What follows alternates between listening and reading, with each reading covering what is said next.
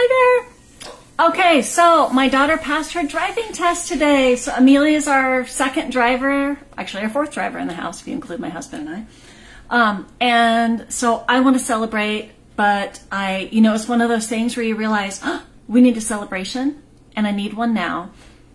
So I'm going to make a chocolate souffle, as you do. And I would have made chocolate pudding, but I didn't have enough cream to make it really good. So I went with a souffle, and I know you're like, a souffle for like a last minute thing? Yeah. And I don't even make these very often. I have not made a souffle in years. But I used to make them a lot. And the reason I like a chocolate souffle is it's easy and it's tasty. And two other reasons. It looks really impressive. Like it looks way fancier than it really is. You can also, it's always dairy free. It's so easy to make it gluten free. Oh, I gotta get flour out. That's what I said that. And it's really high in protein. This thing takes 5 eggs. 5 eggs. Let me tell you the ingredients. 7 1/4 ounces of 70% dark chocolate. Check. You can put a little coffee in it if you want. I don't, because I have coffee haters in my family. I know, like hex. 5 eggs, half a cup of sugar, a pinch of salt, and a tablespoon of flour. That's it. That's it. So easy. I had all those things. So what I'm waiting for now is I'm waiting for my chocolate to cool, and I think I've done it. I melted. You can melt the chocolate over a double boiler, or you can nuke it in a microwave. That's good. I was just cooling it down while spilling water everywhere. So what I did first was, I melted the chocolate so it had time to cool, popped it in the microwave. And then I separated 5 eggs, and I beat 5 of the egg whites into egg whites. Set it aside. In the other bowl, I put all the egg yolks, 5 egg yolks, whisked in half a cup of sugar, just stirred it until it was nice and smooth and bright yellow. I know my egg yolks are insanely bright. And then I added a few pinches of salt. I actually threw in some vanilla because it's not in my recipe, but I didn't know why. So I'm experimenting with a little vanilla in there. And now I'm going to add my chocolate and a little flour.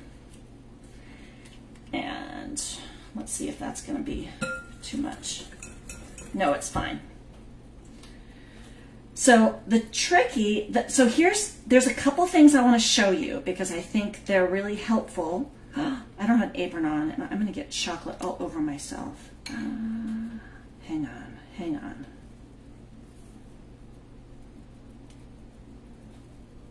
So there's a couple of tricks here that'll make your life easier. Let me get an apron.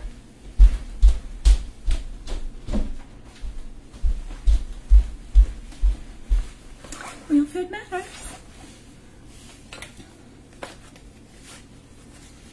Okay, roll up sleeves. All right, so get my chocolate nice and smooth in there. And I'm gonna put a tablespoon of flour in there. I'm not gonna measure it. Oh, that is whole wheat pastry flour. That's not what I want. There, I'm just gonna use plain old white flour. You could use a gluten-free flour.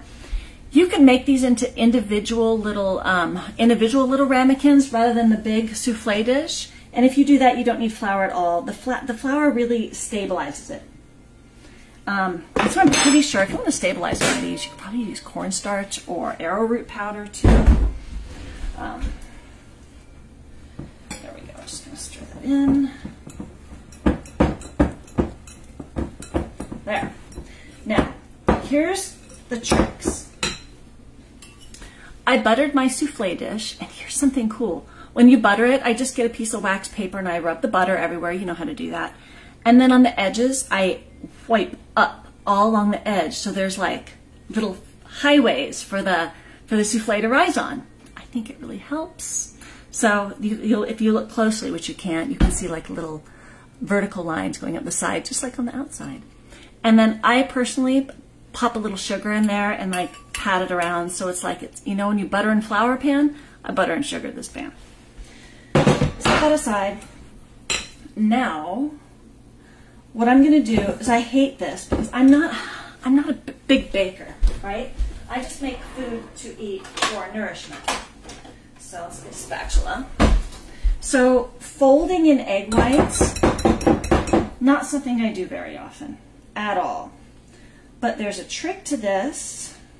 And I should say that even though I'm not good at folding in egg whites, I probably fold the egg whites in once a year max, because I just don't do this kind of baking.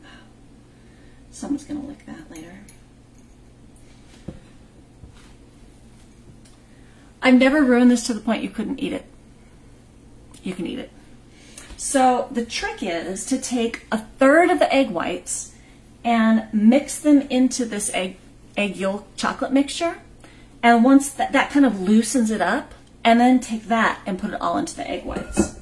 So this is just going to be a little, so I'm going to, I think that's about a third. And then I'm going to mix this in, which means I'm going to kind of deflate these egg whites a little bit more, maybe. I mean, I shouldn't even be showing you this because I'm not the egg white folder. I'm not good at this. But you know what folding is? You just like fold it over and fold it over and fold it over. Someone wants to jump into the thread and like school me on this, drop some knowledge about folding egg whites. I would be very welcome. I would not be offended. You can't be good at everything. All right. So that is indeed much lighter. Get some more of that chocolate. It's really bothering me, all this excess chocolate sitting around here. Okay, and now I'm going to put all this into my egg whites and fold the lot. So even when my blood sugar isn't as sensitive as it used to be, when I used to be under a lot of stress and I was not a healthy person, I had really sensitive blood sugar. I could not eat sweets. I couldn't have any caffeine. I could eat this because there was enough protein in here to... Why is there so much liquid in those egg whites? That's just annoying. This is just a gloopy, soupy mess. And I know this. I know every time I've made this, I felt like this is going to suck. But I just kept sort of folding. Like, I feel like there's a lot of liquid in my egg whites, and I'm not sure what I did wrong. But it's going to work. It's going to work. It's going to work.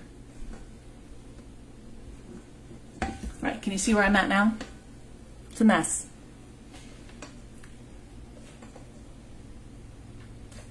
Keep folding.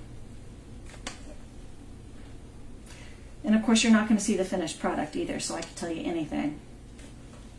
But I've never made this and not had it turn out. All right, it's coming together. Look, getting more homogeneous. Okay. That's looking better. I'm always afraid of really just destroying the lift of the egg whites. So I think I'm going to give the bottom a really good scrape to make sure at least I got that chocolate in. And I'm just going to pour it into the pan as it is, even though it's not completely homogeneous. I think it's good enough.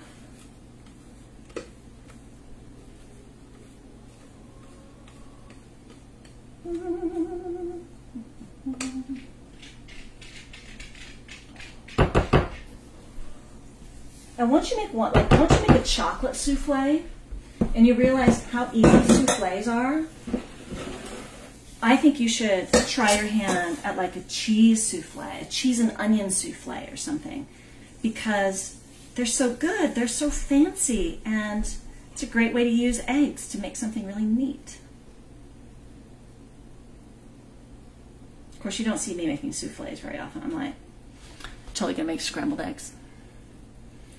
All right, that's it. It will rise up the sides when I bake it. And it's at 350, I think, for like 20 minutes. You don't have to put it in a weird water bath or anything. Is that right? Yep, like 20 minutes. 1, 2, 3, start. Boom. That's a souffle. That is a chocolate souffle. Dessert in the red tent. I love this recipe. I think you should make it. It's better than birthday cake. If you can't tolerate all that food, all that gluten and stuff, this is way better on your blood sugar, and I think you're really going to like it. I'll try to post a picture when it comes out if it looks really beautiful. But I did put a link earlier, and I'll put a link again with a recipe. I've got it on my blog. That's a very good recipe and has a very nice picture on it. All right. Thanks for watching. Have a good day. Bye.